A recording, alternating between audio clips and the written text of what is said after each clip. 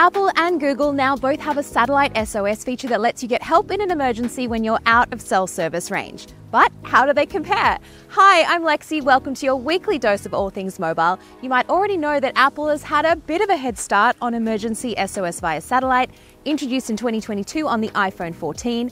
Google, though, has unveiled its own satellite SOS feature on the Pixel 9 series of phones 2 years later. Now, both of them let you text with emergency services via satellite when you have no Wi-Fi or cell signal. When you're outside in clear view of the sky, compatible iPhones and Pixel phones can tap into communication satellites. Google partners with Skylo, while Apple partners with Globalstar. Those satellites then send the message to a ground station here on Earth, which then relays it to emergency services. But you don't really need to know how any of this works. If you need help, you just dial the emergency number on your phone. So in the US, that's 911. If the call doesn't go through because you have no signal, then you'll see an emergency text option on the iPhone or satellite SOS icon on the Pixel. And it doesn't matter what carrier you have, this feature should work regardless. Now, a really important note on emergency SOS via satellite. You should not use this unless it's a real emergency, which is why I'm not calling 911 in this video. I hope that's obvious, but I do want to say it out loud. Instead, there's a demo mode on both the Pixel and the iPhone that we can run through to show you how each would work in a real emergency setting. On the iPhone 14 and later, that's in Settings, Emergency SOS, and scroll down to find the demo under Emergency SOS via satellite. This will turn off cellular on your phone temporarily and prompt you to move around to get a clear view of the sky. Now, you might need to keep moving the phone around to keep you pointed at the satellites. On the Pixel 9 series, you can go to Settings, Safety and Emergency, and then find Satellite SOS and try a demo. You'll need to move your phone around to get that satellite icon to center in the shape on the screen. And I found on the Pixel, it usually asks me to hold the phone fairly flat when it does establish the connection. Now, these demos don't show it, but in a real emergency, you'd actually be given a list of questions to answer about the emergency that's happening to help expedite the response. Now, one important thing to note if you're using a Pixel, that Google Messages will need to be your default messaging app. You'll also need to keep your grip on the bottom half of the phone with the top edges exposed to get the best signal.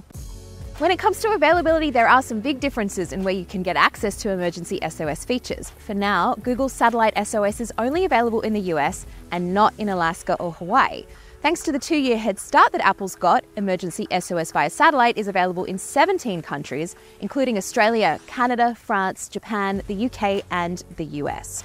Google has said that it will be free for the first 2 years on Pixel devices, while Apple also has a 2-year free period. But the company recently said that it would extend free access for the iPhone 14 until November 2025. So both the iPhone 14 and 15 series will have it for free until then. Hopefully you'll never need to use either emergency SOS via satellite or satellite SOS, but just in case, you should set up your emergency contacts ahead of time. I know, I sound like your mum, but this is really important. So if you do need help, your emergency contacts can get notified if you request help through the satellite feature. On the iPhone, go to the Health app and then Summary.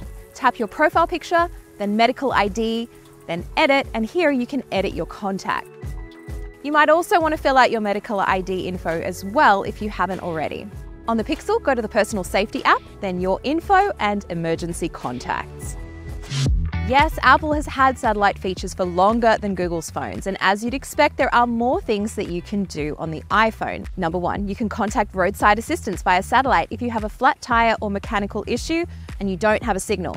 Go to the Messages app and then start typing roadside into the recipient bar, and it should pop up with roadside assistance via satellite. This only works in the US so far. Number two, you can also share your location off the grid without messaging anybody. Go to the Find My app and tap the Me tab, then My Location via satellite.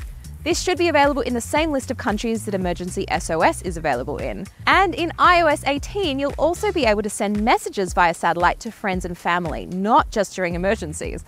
When you're connected, the dynamic island will expand to keep you pointed in the right direction of the satellite, and you can text people as normal.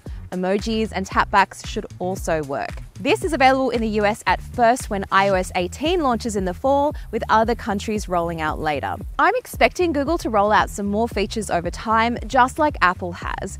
In the meantime, Verizon in the US has confirmed that it will bring satellite texting to the Pixel 9 series in the fall, and then the upcoming Galaxy S25 series also partnering with Skylo. You might be wondering how the satellite messaging features we've just talked about differ from something like T-Mobile's partnership with Starlink or AT&T and Verizon's AST Space Mobile deal.